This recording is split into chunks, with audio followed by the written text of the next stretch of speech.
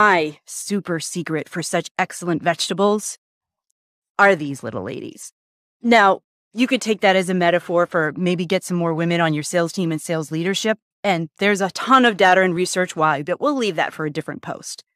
But it's also because these little ladies, well, see that one laid an egg where she wasn't supposed to. But these little ladies also eat all of my organic compost, which turns into direct fertilizer that I can put into my garden beds. So not only do they do things like eat all of the ticks off of the ground and the grasshoppers and the bad things, but they also help provide me with fresh eggs every day and also enriches my soil. So what does this mean in your business? Now, that's a question that I had to give a lot of thought to. How do we get our employees to stay? And we're in the middle of the great resignation still, where people are leaving their jobs at a record rate. So this was a study that was done by Deloitte a few years ago, where they found that the majority of millennials are leaving their jobs every 2 years.